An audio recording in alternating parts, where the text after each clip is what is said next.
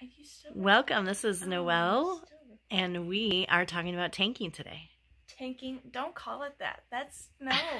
What even is that? Tanking. It's fish tanking. No. I think it should be a trend. It should not be a trend. It's terrible. It's not terrible. It's like old people terms. Okay. There's the tank. Yeah. That's the tank that I set up and then Mom modified. It wasn't significantly. Yeah, it wasn't what I wanted it to be because she just sort of, Mom is me. yeah. She moved things and then didn't do things. But Mom loves it. And we Yeah. learned through that. So Yeah. some of the things that we learned is my refusal to sterilize things Yeah. may have been an advantage. Oh, I don't know if I'd say that, really, but... Okay, well, we're having this conversation about it, so that's... Okay, well... When you're new to tanking, everybody's like... Alright.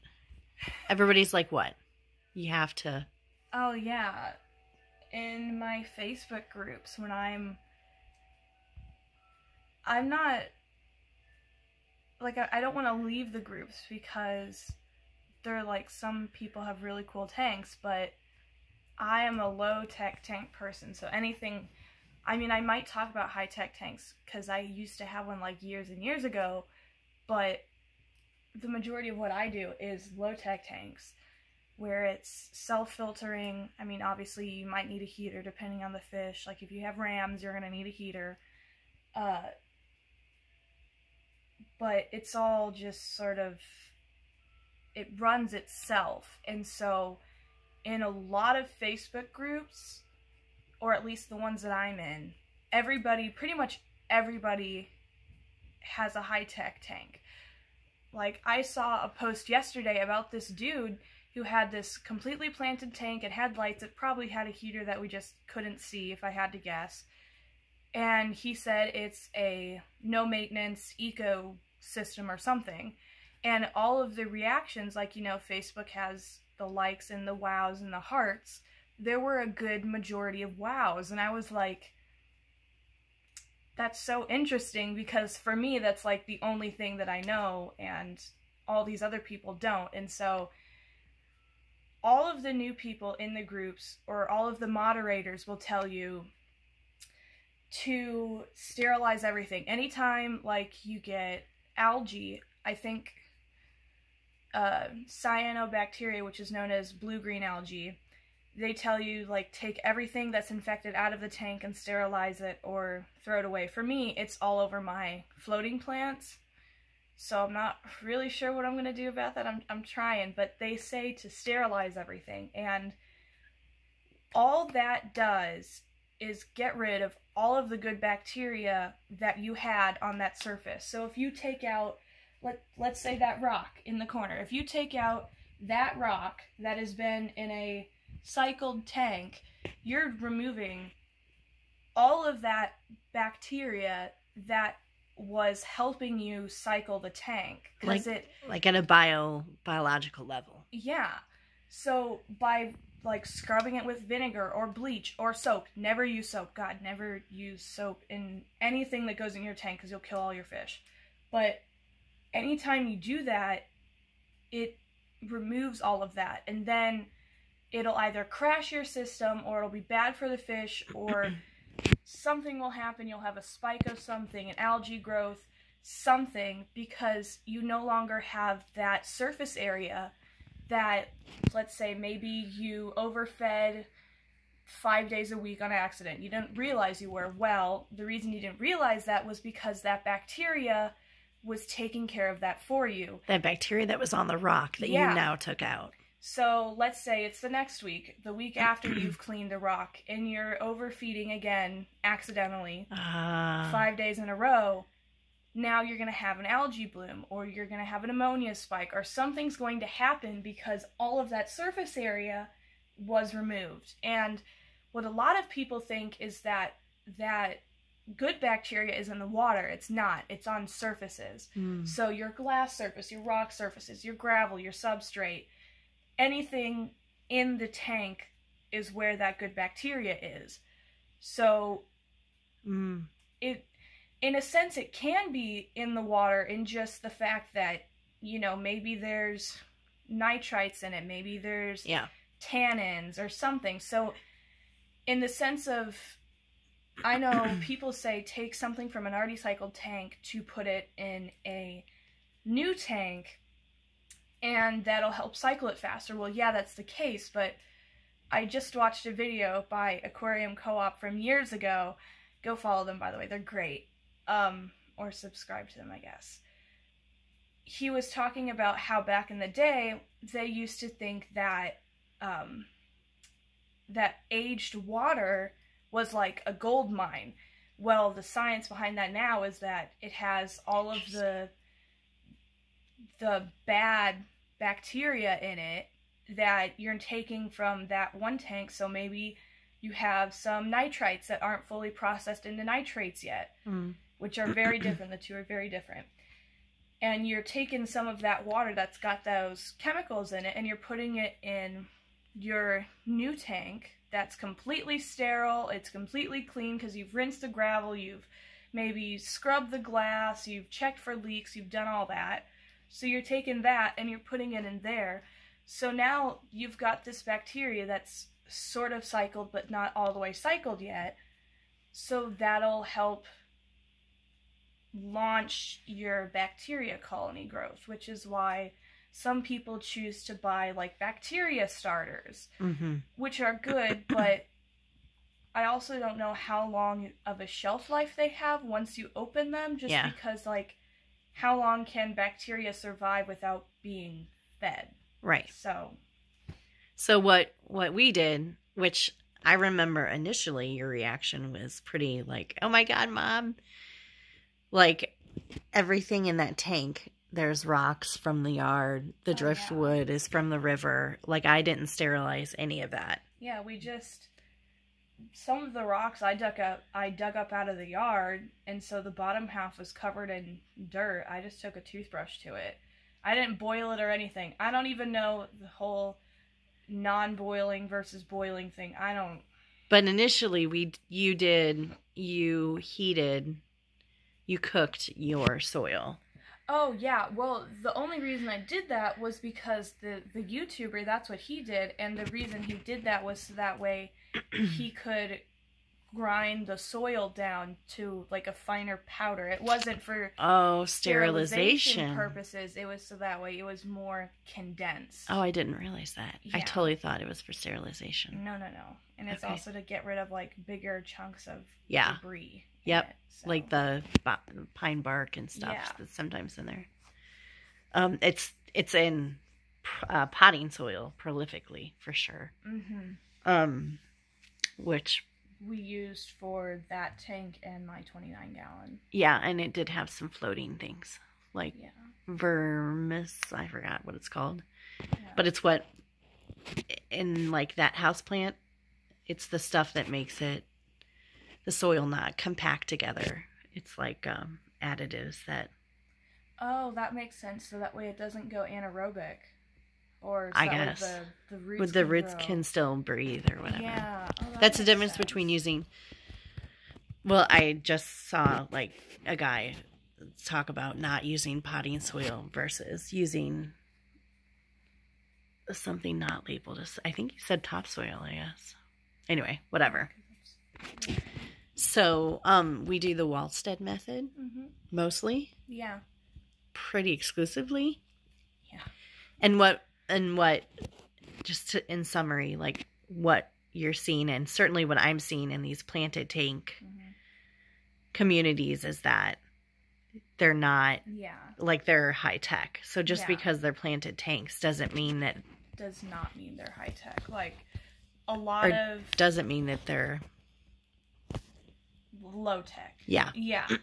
A lot of, or a channel that I watch, she is semi well known, but what she does is she has planted tanks, right? And she has the soil so that way the plants grow, but what she does is when her fish get sick, she goes in and sterilizes everything. You're not supposed to do that. That's a high-tech tank, because this is probably a very, very, very unpopular opinion since I really don't know what I'm doing, but Oh, don't say that. Okay, well, a way to cure fin rot and ick are with aquarium salts. I use Epsom salt. And Epsom salt is high in, I think it's manganese or manganese. It's one of the two. They're like, yeah, the same thing in my mind. Magnesium. Magnesium, yeah. And so it's high in that, and it's high in something else. And so plants love that. So it's like a fertilizer to them. So what I do is, in order to prevent my fish from getting any diseases, at least once a week, maybe every 2 weeks, when I'm, you know, just refilling up the tank because it's evaporated. Yeah, because we have open lids. Yeah. We don't have lids on our tanks. Because of the pothos. I'll just That's the take, plant on top. like, I use a apple juice bottle. I think it's 16 ounces, something like that. Uh-huh. So I just fill it up with water in my bathroom sink, and I'll just take I'll take the lid off and scoop up some Epsom salt and just pour like half the lid in. Yeah. And then shake it up. Yeah, mix it all together and just pour it in my tank. So actually, I think that you've probably come to this conclusion about aquarium keeping actually because of our family and the way that we practice medicine here. Oh, yeah, probably. So the drawback with, you know, there's a place for antibiotics. So I think in our situation, I would say that antibiotics equals sterilization when it comes to tanking. Yeah. So obviously, if you have, you know, C. diff and, you know, you're dying from it, or you have a staph infection and it's like, you know, taking over your entire leg, you've got to get that under control. Yeah. But when you take an antibiotic, it gets rid of not just the bad, but also the good bacteria. And then you're left with a terrible yeast infection if you're a woman. Which is why I don't use hand sanitizer. Yeah, so same thing, because we actually do have good bacteria living on our body. And in fact, there's more bacteria on us than there is like our own person. It's so interesting. Like, we have more, gosh, I need to check that stat, but anyway, something like our skin harbors more bacteria than like the skin cells or something. Like the bacteria outnumbers our cells by a lot.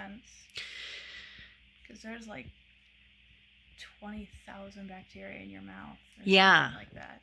So like when we get sick, we don't run to the doctor at all. Oh, no. Like we take some probiotics and we use some holistic, you know, plant-based type of medicine to put our body back into a healthy state or help encourage it. Yeah.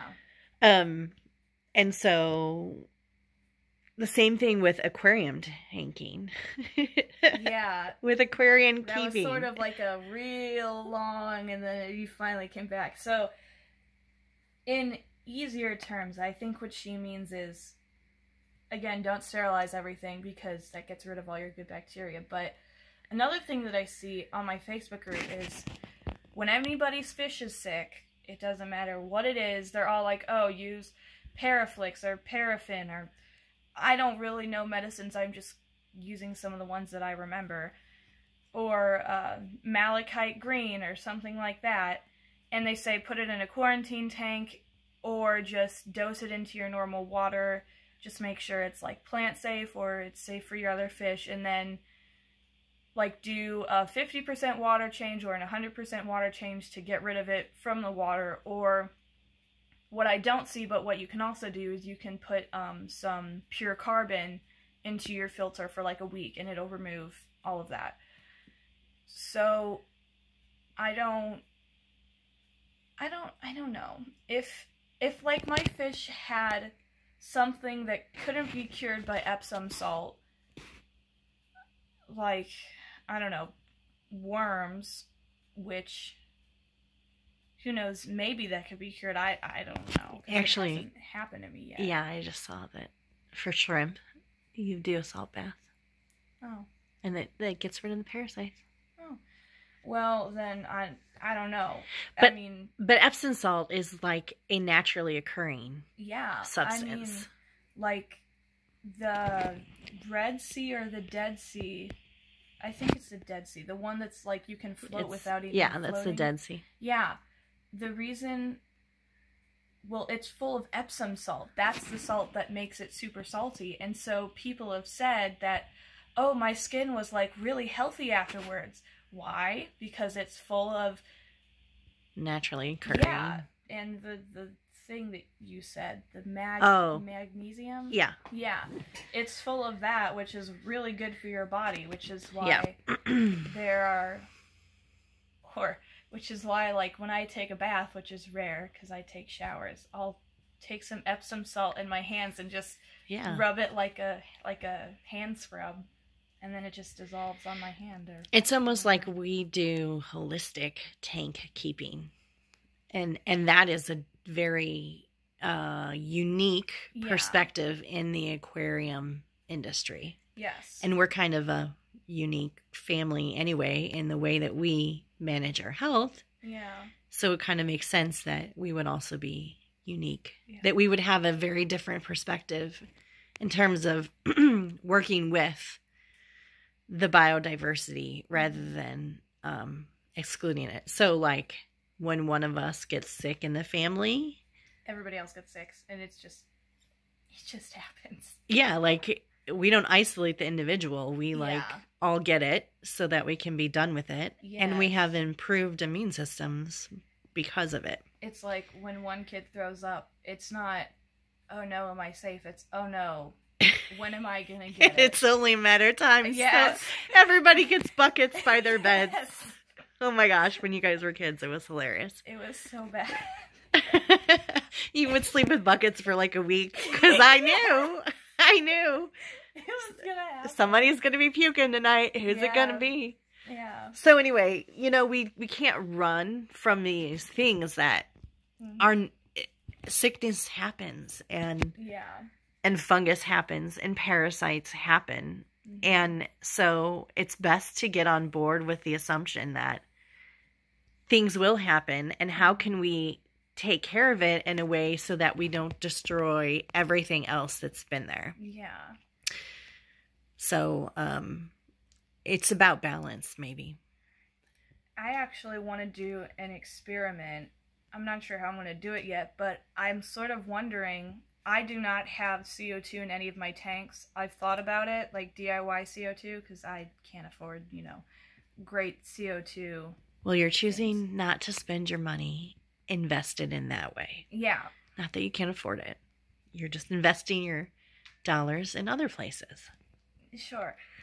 So what I noticed was I recently changed my light pattern a few days ago, just because I got a new light and then I had an algae bloom, and so I was sort of wondering if that was due to the extra blackout period that I put in. So I got rid of that blackout period on my beta tank and not my 29-gallon.